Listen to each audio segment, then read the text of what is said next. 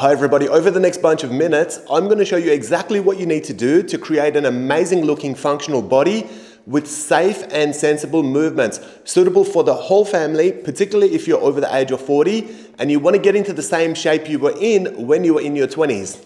Let's recreate a beautiful body together, just like these viewers. Before we begin, I just want to share with you guys that 54% of you watching frequent content on this channel do not subscribe. If you've ever enjoyed my videos or felt that they've helped you, could you please do me a big favor and hit that subscribe button?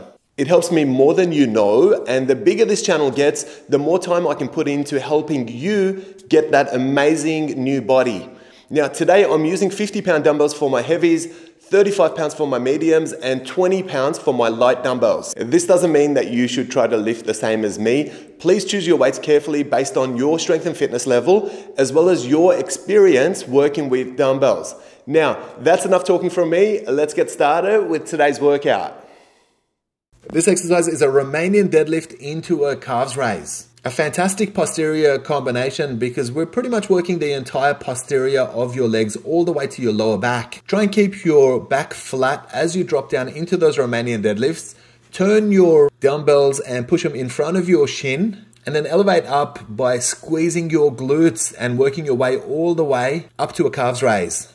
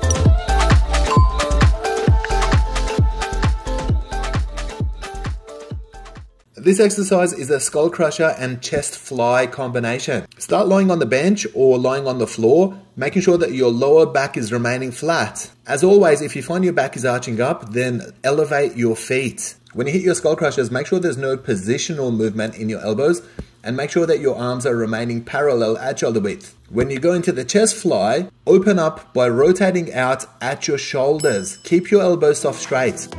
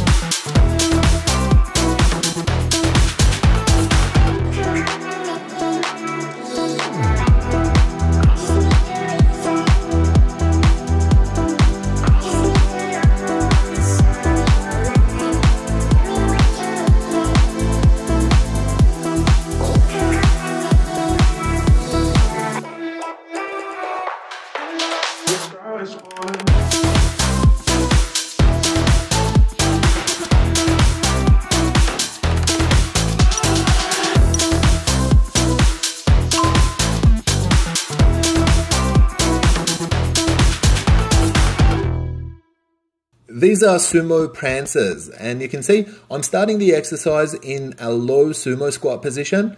My toes are pointing out 45 degrees. My thighs are almost horizontal. If you can get it close to horizontal, then that's ideal. And there's no bobbing up and down as far as my motion is concerned. So if you look at my head, it's remaining static throughout the whole set. If you can do this exercise facing a mirror, that's ideal because you can watch yourself and make sure that you maintain the same height.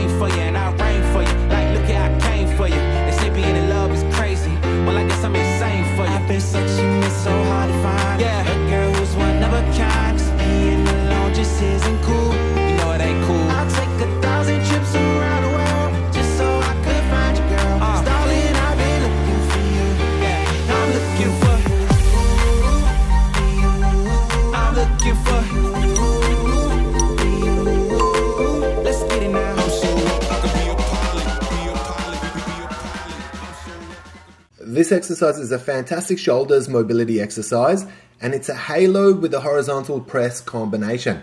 I'm doing this one standing. Now the trick is to make sure that the halo goes all the way around your head. And so this requires great range of motion in your shoulders. Then you press forward and you're working on the anterior of your shoulders, but you're also working on your core simultaneously. Make sure your knees remain soft and make sure your hips remain steady in position.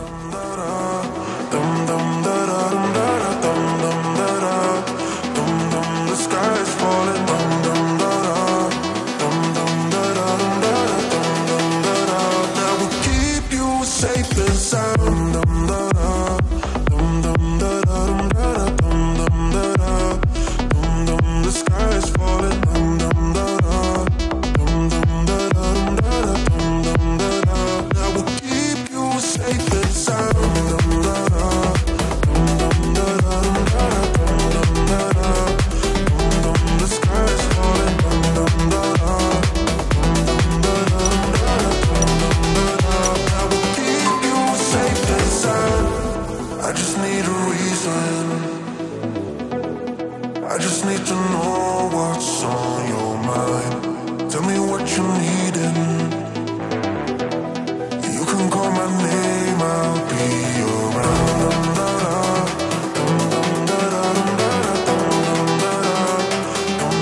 The sky's falling.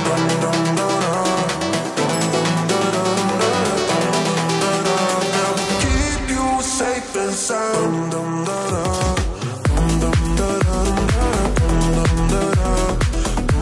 The sky is falling.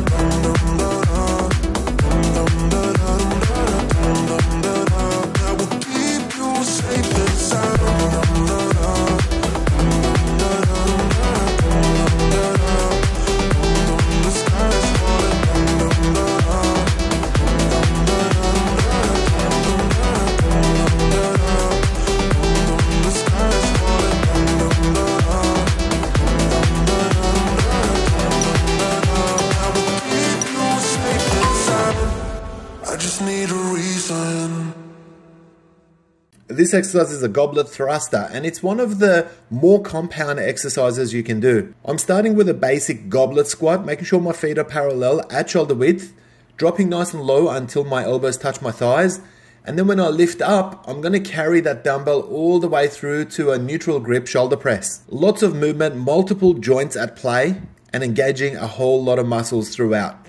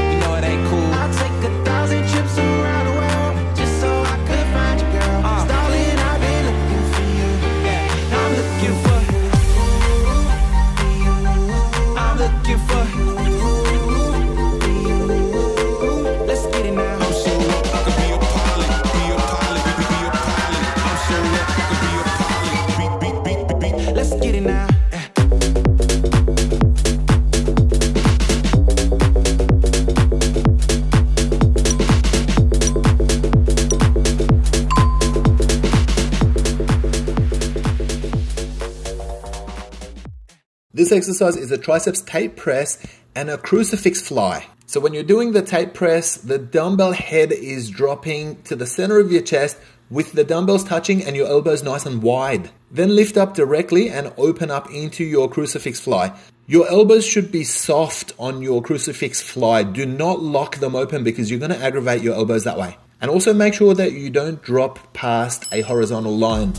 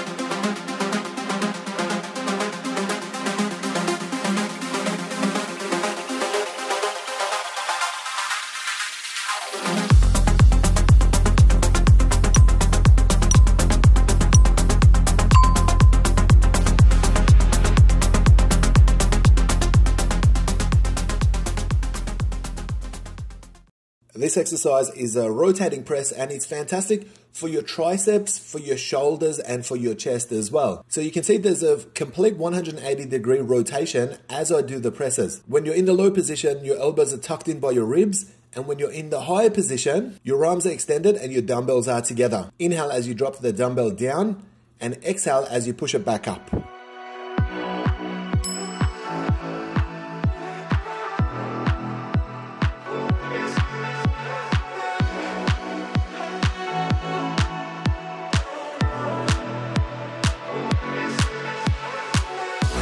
Say so, I can't say no. Baby, can you just stay another night? Keep you close, don't go home. Baby, can you just stay another night? If you say so, I can't say no. Baby, can you just stay another night? Keep you close, don't go home. Baby, can you just stay another night?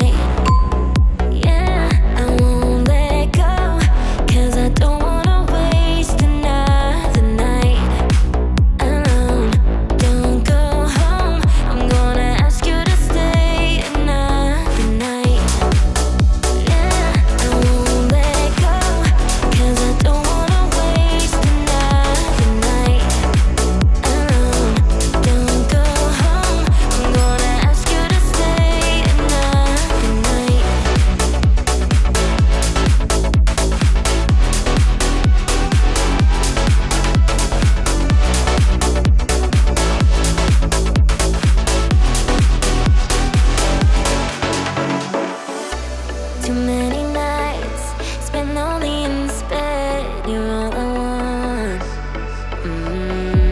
To keep me warm, wish you were here instead. I'm all alone. If you say so, I can't say no. Baby, can you just stay another night? Keep you close, don't go home. Baby, can you just stay another night? This exercise combines biceps curls and pronated horizontal presses. It's a tricky exercise, so you can't go too heavy with this one. Start with your neutral hands. Make sure you get a 90-degree twist at the top of the biceps curl, and then we're going to twist 180 degrees in the opposite direction as you extend forward. That forward extension is not just working your shoulders, it's also working your core, because you've got to try and keep your hips still and not activate your lower back throughout.